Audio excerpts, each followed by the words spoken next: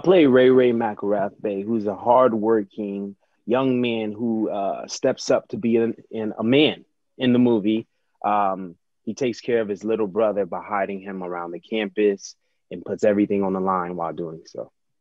Yeah, I play Famon McElrathbey, the younger brother of Ray McElrathbey, and I'm just going through a lot during this time period. And my mom's in rehab, and my dad left a little bit after I was born. So because there's no one to take care of me, I could be placed in foster care. So my brother takes care of me. I play Casey Stone, an aspiring sports reporter who meets Ray and instantly becomes attracted to him and wants to help him and his brother in their situation.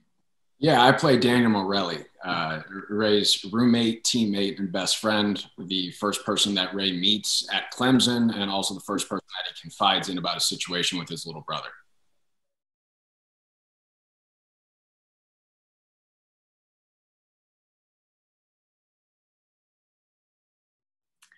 I think I'm similar to Casey in the fact that she's very empathetic. When she hears Ray's story, she instantly wants to help him, and I'm very much so like that. I also have a sister who's 12 and another sister who's 13, and so I really understood that sacrifice. I would do anything for them, and so when I'm hearing Ray's story, I can really empathize with that.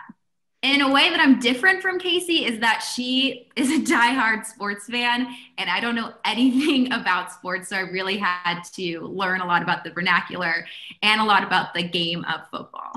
I feel like I'm similar to Ray in terms of work ethic.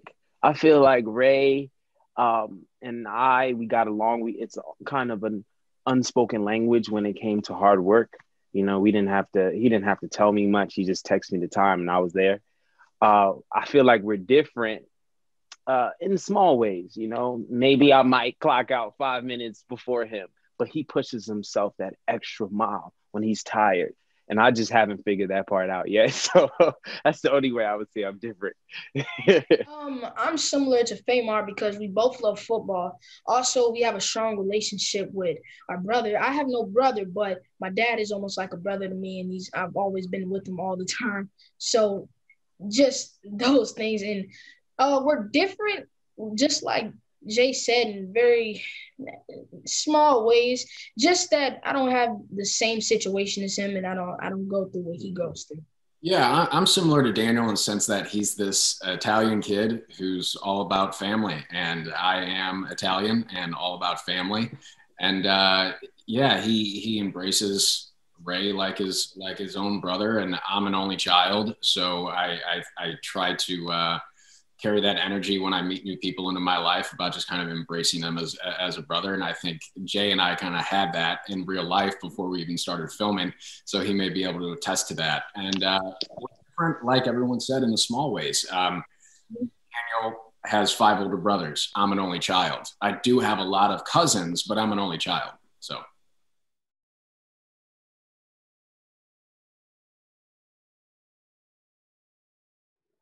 It was amazing. Like, he's like an uncle to me. Like, I talk to him all the time. My dad talks to him all the time.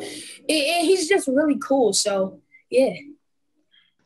Working with Reggie Hudlin was nothing short of amazing. Reggie is awesome. He made the environment comfortable for all of us. You know, this is a guy who's playing music between setups just to keep your energy up after a long 12-hour day. And you need that, you know? So Reggie, thank you so much. It was such a great experience working with Reggie. I actually knew him before the film, and so going into it, I felt super comfortable with him. And yeah, he was super fun playing music, and I feel like also could really tap into the heart of the film and giving us great direction on how we should be navigating our characters. Yeah, it was a real honor working with Reggie, obviously, given his past projects and all the amazing work he has put out, and the fact that he is from East St. Louis and I am from St. Louis. We discovered that the first time we talked, and so that immediately kind of created this common ground and this comfortability going into the project. So for me, that was huge.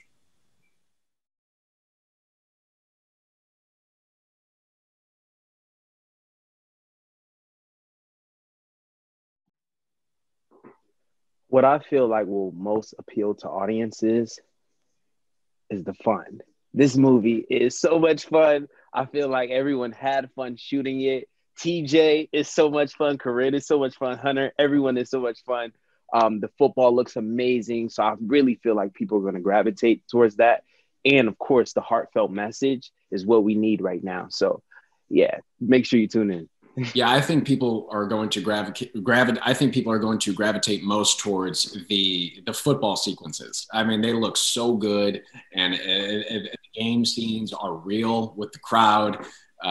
We had an amazing football coordinator. It was surreal to be a part of, and I think when people watch that, it's what everyone wants from a football movie. But at the same time, as Jay said, it's going to be about family. So I think there's going to be multiple things that people gravitate towards. But my main two would be the football and the family aspect. Yeah, what I think people are going to gravitate towards in this film is the heartwarming aspect of it all. It's been a really tough year, and I think we all need a movie like this that is about family and love and connection. And I think, yes, you're going to need a tissue box or two to get through it, but in a good way, in a way that's going to make you feel happy and want to hug your loved ones a little bit tighter. Well, I think people are going to gravitate to brotherhood and football at the same time, because the brotherhood shows a lot, and football is a main part of it too, and just really about family.